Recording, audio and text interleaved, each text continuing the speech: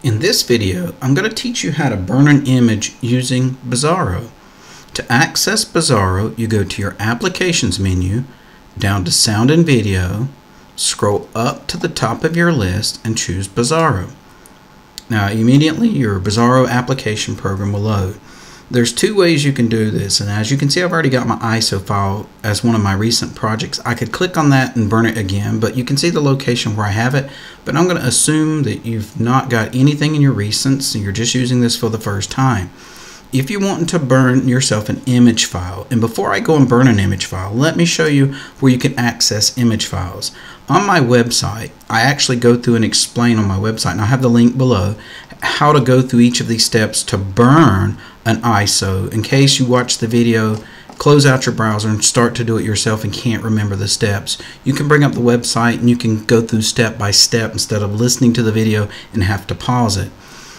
Let me look at the second tab I have. Here at the actual ubuntumate.org website, they have it where you can download the long-term support, and that's what I have on my desktop system, and at my parents' house I have it on their desktop system. There's Ubuntu Mate 16.10, and then there's Ubuntu Mate 17.04. Now remember, that's the long-term, and these right here are not long-term. These are very short terms, which means you have to update them more often. So if you're a new person coming over to Linux, or if you're someone that don't like updating the operating system as often, this has a 5-year support. I have the 17.04 on my desktop. It's over a gigabyte, so I've already went ahead and downloaded it to my computer. So if you were just to click on that, you would be given options. Do you have a 64-bit machine, 32-bit machine? This is things you have to look up about your system. I do have a 64-bit system. You just simply go down and look at, you can download it by torrents. You can direct download, and that's what I did. I directly downloaded. As you can see, it's 1.7 gigabytes, which took several minutes. So I went ahead and downloaded it into a folder in my downloads folder. So if I were to go into, actually I've got my file manager up on my desktop, and if you don't, you can go through your applications menu to go to your file manager. I have my downloads folder, and as you can see, I created me a folder called Ubuntu Mate 17.04 for 64-bit systems. If I click onto that folder, as you can see, I got my Ubuntu Mate ISO file. This is my image file. Now to burn this image file, I click on Burn Image. I click here to select Disk Image. I currently have that folder open in my file manager, so it appears here. For some reason you didn't open your file manager first, you could just simply go to Downloads or wherever you placed it. And in my case, I've got the Ubuntu Mate 17.4. I double click it, and there's my ISO image file. As you can see in the lower right hand corner, image file. It's auto detects them, and that's another reason why it found it when I opened it. I click the open button. Now in this little dialog box, it's a small dialog box, it says select a disk image to write to. That is my Ubuntu Mate that I just showed you from my download in my downloads folder. Now here it says select a disk to write to. I've already placed, as you can see here, I've already got a blank disk in my DVD burner, and the reason I do that is because I'm on a laptop and my microphone is next to my DVD and CD tray. So I went ahead and inserted it inside of it so I don't have to move the microphone out of the way. If I click on Properties, you can see that you can change the speed from maximum speed, 8 speed, 6 speed, 4 speed, or ×2 speed. I'm going to choose the maximum speed. If you were burning audio or video, I recommend going to the lowest speed possible to make sure that you have the best quality. Since I'm burning data, I'm going to use the burn proof to decrease the risk of failures. So at maximum speed usually works fine. So I'm going to go ahead and close this out. And as it's temporary burning, it will use a temporary folder to put the files in as it's burning, and then it will clear that folder when it's finished. I hit close. If I would like to burn several copies, I can select that feature to burn several copies. Like if I had several friends come over and they wanted me to burn them a copy of Ubuntu Mate to take home with them, I could choose several copies, and then I could select burn. In this case, I'm only wanting to burn one copy. Now I'm not going to pause the video. Since if you're a new user, you'd like to see how long it takes. So if you want to speed up the video, you can, but I'm going to go ahead and select the burn process. Alright, once I select the burn process, you can notice up in my system tray, it put a little icon of a disk and it shows a circular motion changing colors. Notice it says creating an image checksum. It's not actually burning the DVD just yet. It's going through its process and setting up all the files it needs to in order to burn the DVD properly to your disk. Now it's actually starting to record the disk. Now I do have my microphone next to my DVD burner, so if it's picking up a hum, I do apologize. I didn't think of that until it just started burning just now. And I'm not going to stop it or cancel it or turn the DVD into a coaster. It will be unusable. Now in this case, I could use a DVD RW, meaning a rewrite for data, but when you're burning an audio or a video, you do not want to use a RW, which is a rewrite. You only want to use just a DVD, standard DVD, so that way when you burn it to it, it's on there, you're not going to erase it. Now if you look down here in the bottom, you can see the estimated drive speed. It's kind of calculated. It's 3.5 multiplier, so it's approximately, it shows by default around 4 times 4. It will fluctuate. You know, things running in the background sometimes will take the attention, and so the speed will fluctuate. As you can see, it's burning track 1, and the file that you see here, it says 1,614 megabytes. Down on the web page, it said approximately 1.7 gigabytes. You know, there's some discrepancy there. We could go into the details, but that will be something you can learn later. Right now, we're just burning that huge file that I had downloaded earlier. We're 13% done, so it shouldn't take too much longer. This is the only thing I'm covering on this particular video, so I'm not going to go into the other features. I'll set aside a separate video for the other features that it will do, such as burning audio, making an audio CD, for making a video DVD or CD, for making a data DVD or CD, and in this case we're showing you the image that it can do. One feature that most people don't realize about Brasero is that you can actually print out your jewel cases. So if you've got yourself some plastic covers, it has that feature in there as well. I'm not going to show that in this particular video. Okay, we're currently at 29% completed. I don't want to do anything on my computer. I don't want to slow it down. As you can see, the speed of it now has reached about 4.3. I am on an older laptop. You know, this laptop originally had Windows 10 on it. I got frustrated with Windows 10, and you can read all about that on my About section of my webpage. And I decided to format it and put Ubuntu Mate on it, and I've really enjoyed it. But it is an older system. It didn't originally have Windows 10. I upgraded to it when the Windows 10 upgrade was available, and maybe that was where my frustrations came about, is maybe Windows 10 was just too big for this smaller laptop to handle it. In any case, I'm satisfied with my Ubuntu Mate.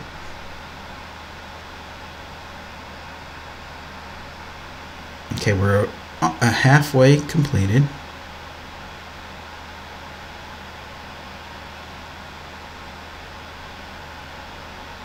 We're at 54% completed.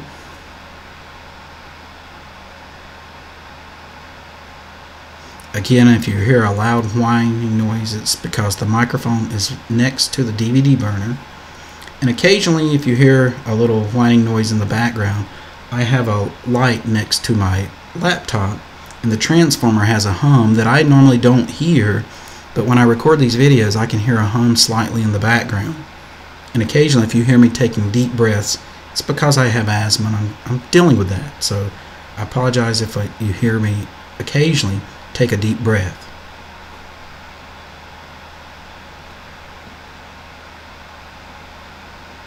Okay, we're almost 3/4 of the way completed.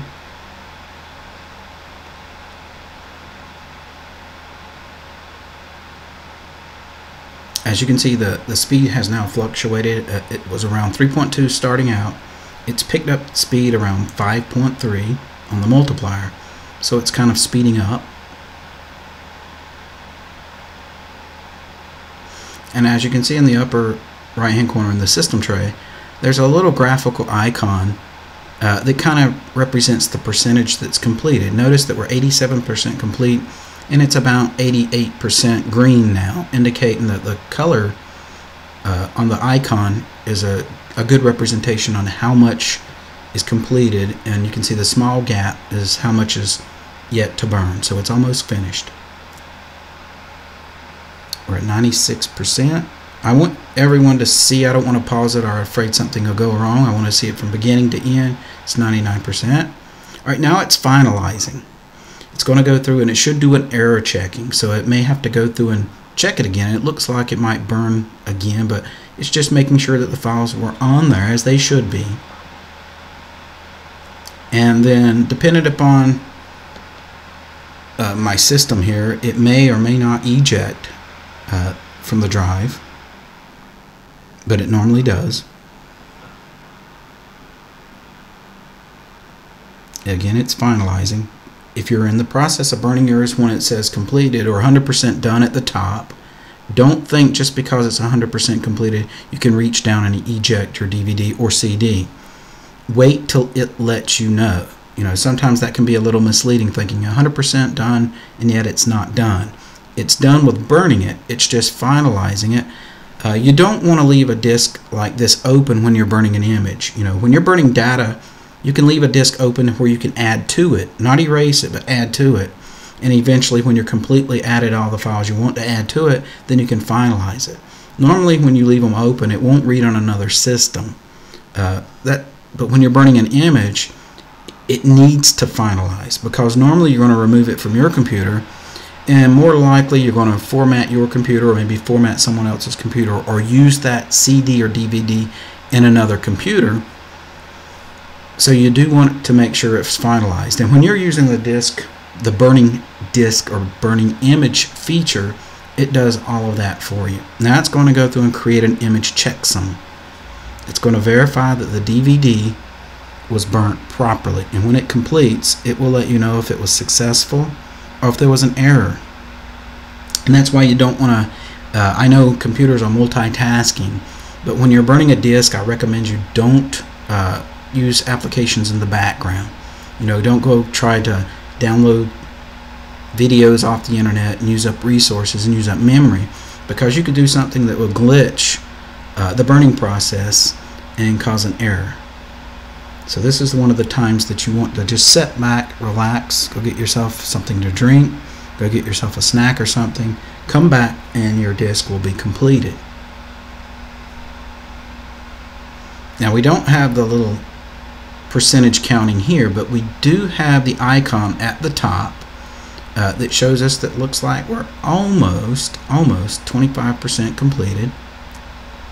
And again, I apologize for taking so much time, but I do want you to see from the beginning to end process. Again, if you're watching this and would like to speak through it, you can increase the speed of your video. You know, that's one of the features I like about YouTube. We can go to speed, increase it by 1.52, so you can increase it and watch the video in fast motion where you don't even have to hear me talk, or you can actually hear me talk faster.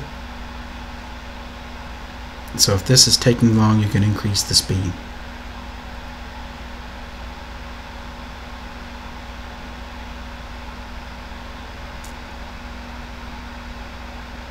Alright, we look like we're about 40% completed. We're not quite in the middle. When we're in the middle, that little green line will be at the bottom. This green line should be in the center. Now again, it's not showing you how fast it's burning because it's not burning now. The burning process is completed. That's where it says burning disk 100% done.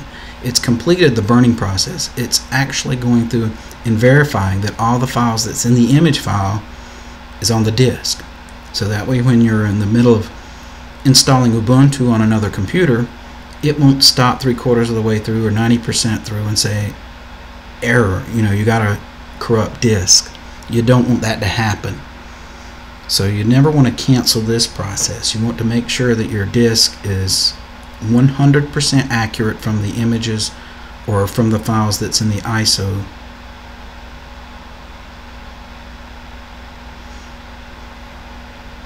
Okay, we're close to about 65%, estimating.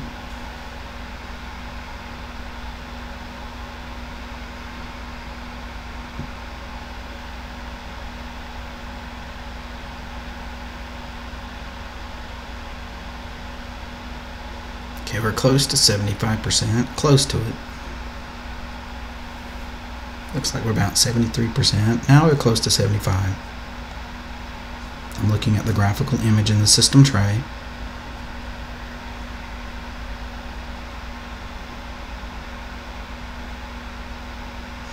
And if it does eject the disk and you hear a loud thump, that will be the tray hitting the tripod legs of the microphone. Because when I put the disk in, I slid the mic closer to my laptop. And so if you hear a thump, it will be the tray popping out and hitting the tripod of the microphone, because it's getting close to completing the process.